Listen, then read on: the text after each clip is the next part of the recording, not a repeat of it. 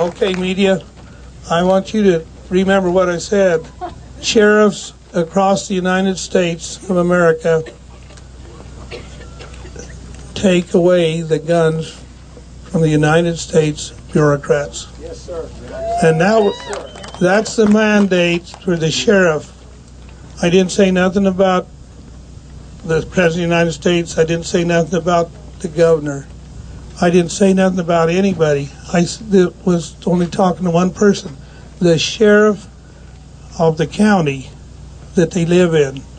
How many counties? Anybody know how many counties there are in the United States? I know there's lots of them. About 3,100. 3,100 of them. There's 17 in Nevada. Now, this mandate went to 3,100 sheriffs this morning. And what did it say? Your job is not finished. Take away the arms from the United States bureaucrats. Yes, sir. Okay, now listen, stop and think. We could have an army come from United Army. We could have all kinds of things happen. But remember who has the jurisdiction and authority to make arrests? Only the sheriff of that county. He has the constitutional jurisdiction and authority, arresting power.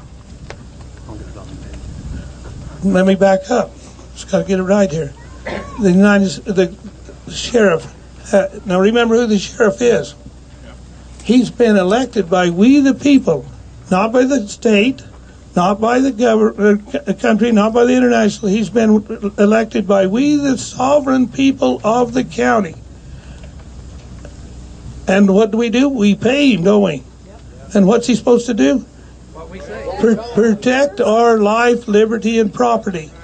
And now we the people, the sovereign people of that county, how many? 3,100 of these sovereign counties with these sovereign people are saying, Sheriff, take away the gun from the United States bureaucracy. Thank you. We can defend ourselves.